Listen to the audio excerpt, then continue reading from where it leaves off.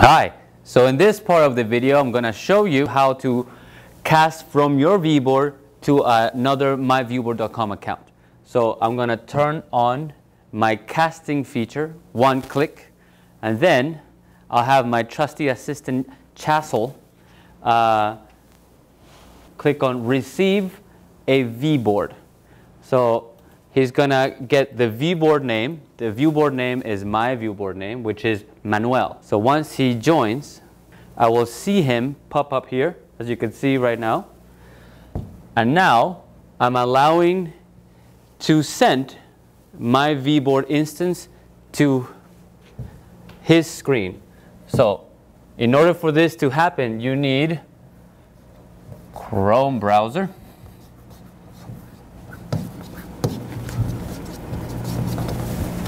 See, everything that I write goes over there. You need the plugin.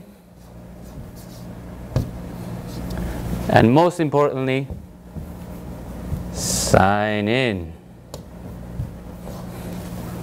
And that's how you send your ViewBoard to a myViewBoard.com account holder.